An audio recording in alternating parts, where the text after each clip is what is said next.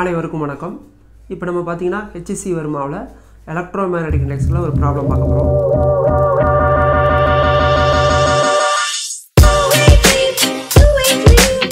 அதில் என்ன கொடுத்துருக்காங்கன்னா ஏ கண்டக்டிங் லூப். அப்போ நம்பர் ஆஃப் லூப் எத்தனை, நம்பர் ஆஃப் டர்ன்ஸ் n = 1. அப்போ கிவன் எழுதிடலாம். n = என்னது, கிவன்.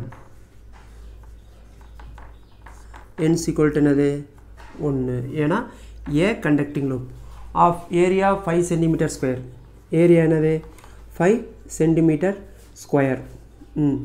இதை என்ன பண்ணணும், மீட்டர் ஸ்கொயராக மாற்றணுமா? அப்போ 5 × 10⁻⁻2 என்ன, சென்டிமீட்டர். அப்போ சென்டிமீட்டர் ஸ்கொயராக மீட்டர் ஸ்கொயராக மாற்றினா -4 மீட்டர் ஸ்கொயர். இதுதான் ஏ. Right. is placed in a magnetic field which varies sinusoidally with the time as b = b0 sin ωt. sinusoidalனா அந்த சைன் வருது. ரைட். அப்போ அதையும் எழுதிக்கலாமா? அப்போ பிங்கிறது என்னது, b0 sin ωt. ஓகேங்களா? ωt is nothing but theta தான். ரைட். வேர் b0 என்ன, maximum magnetic induction, maximum magnetic field எவ்வளவு, 0.20 டெஸ்லா. அப்போ என்ன வரும், 2 × 10⁻⁻1 Tesla b0ங்கிறது. Right. Omega angular velocity, omega எவ்வளவு, 300 second inverse. Right. The normal to the coil. அப்போ plane of the காயில்னு சொல்ல, அவங்களே நார்மல் டு த காயில்னு என்ன பண்ணலாம், ஆங்கிள் அப்படியே எடுத்துக்கலாம். டு த நார்மலுங்கிற வார்த்தை ரொம்ப முக்கியம். இப்போ இது வரைக்கும் நம்ம பார்த்த சம்பளம் பிளேன் ஆஃப் த காயில் தான் கொடுத்துருக்காங்க. இதில் மட்டும் normal to the coil, maths and angle theta அளவு 60 டிகிரி, தீட்டா அளவு 60 degree. Right. With the field. Okay, இவ்வளோதான். அடுத்தது அதெல்லாம் கொஸ்டின். ஓகே, இப்போ என்ன கேட்குறாங்க, இன்டியூஸ்டு EMF 3 விதமாக கேட்குறாங்க. மேக்ஸிமம் அட் t = இவ்வளவு, இங்கே at t = இவ்வளவு. ரைட். ஓகே, இப்போ என்ன பண்ணுறோம், ஃபஸ்ட்டு நம்ம ஃபார்முலா எழுதுகிறோம். என்ன ஃபார்முலா எழுதுகிறோம், இன்டியூஸ்டு EMF ஃபார்முலா என்ன, E = d/dt. இங்கே எங்கே பை இருக்குது, பை இல்லை. ஆனால் என்ன பண்ணலாம், ஃபஸ்ட்டு பை கண்டுபிடிக்கலாம். பைக்கு என்ன ஃபார்முலா, பை = NBA cos θ. ஓகேங்களா? சரி, பை கண்டுபிடிச்சா தானே d/dt போடணும். அந்த d/dt தானே இன்டியூஸ்டு EMF. சரி, அப்போ பை = n எவ்வளவு, 1.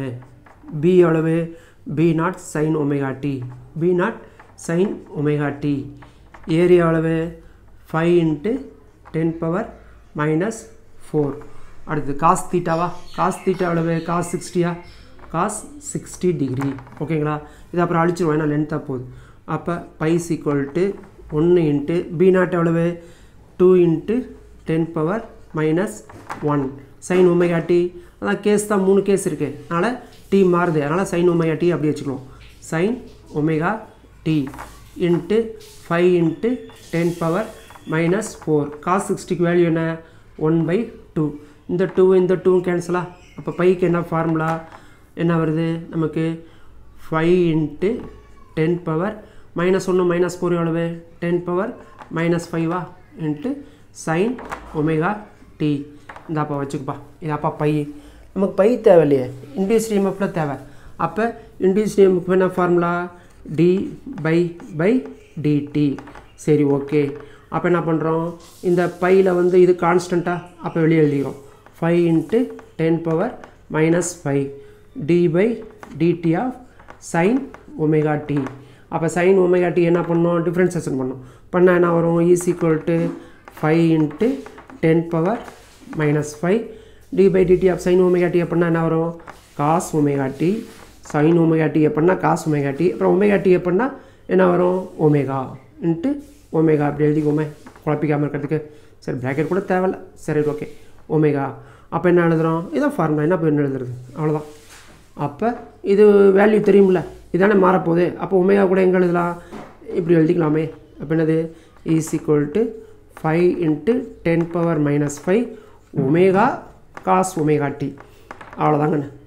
இதை வச்சு தான் நம்ம 3 கேஸையும் பார்க்க போகிறோம். ஓகேங்களா? Sir, right. போய் போர்டை எடுத்துக்கலாம். இப்போ இங்கே ஃபஸ்ட்டு கேஸில் என்ன சொல்கிறாங்க, மேக்ஸிமமாக இருக்கணும்னு கேட்குறாங்க. அப்போ ஃபஸ்ட்டு கேஸில் என்ன வருது, E = 5 × 10⁻⁻5 ஒமேகா எவ்வளவு, ஒமேகா 300 ஒமேகா எவ்வளவு 300 ரைட் இந்த cos ஒமேகா t இருக்கு பாத்தீங்களா cos ஒமேகா t அப்ப ஃபர்ஸ்ட் क्वेश्चन என்னது மேக்ஸிமம் மேக்ஸிமம்னா இதோட வேல்யூ என்ன வரும் 1 ன்னு வரணும் ஏனா இதோட மேக்ஸிமமே 1 தானே அப்ப இது 1 ன்னு ஆயிரணும் அப்ப என்ன ஆயிரும் அந்த சைடு உள்ளது என்ன எழுதலாம் 1 அப்ப e = எவ்வளவு 1500 into 10 power minus 5 இது எப்படி எழுதலாம் 15 into 10 power minus 3 second case என்னது டைம் எவ்வளவு pi by 900 அப்ப திரும்பி இந்த ஈக்குவேஷன் எழுதலாம் என்னது e = 5 into 10 power 5 அத அந்த டோட்டலே போட்டமே ஓகேங்களா இது அப்படியே வெச்சுக்கலாம் அப்ப 5 into 10 power minus 3 என்னது cos omega t cos omega t அப்ப என்ன பண்ணலாம் e = அதாவது இந்த வேல்யூ இருக்குல 1ங்கிறது cos omega t தான 1 ஆனா இங்க cos omega t some value இருக்கனால cos omega t ன்னு எழுதிட்டேன் அப்ப 15 into 10 power minus 3 cos omega எவ்வளவு 300 இப்படி பிராக்கெட் போட்டுக்கோமே 300 t எவ்வளவு pi by 900 ஓகேங்களா இத அடிச்சா என்ன கிடைக்கும் e = 15 into 10 power minus 3 இது என்ன அடிச்சோம் 3 ஆயிருமா அப்ப cos pi by 3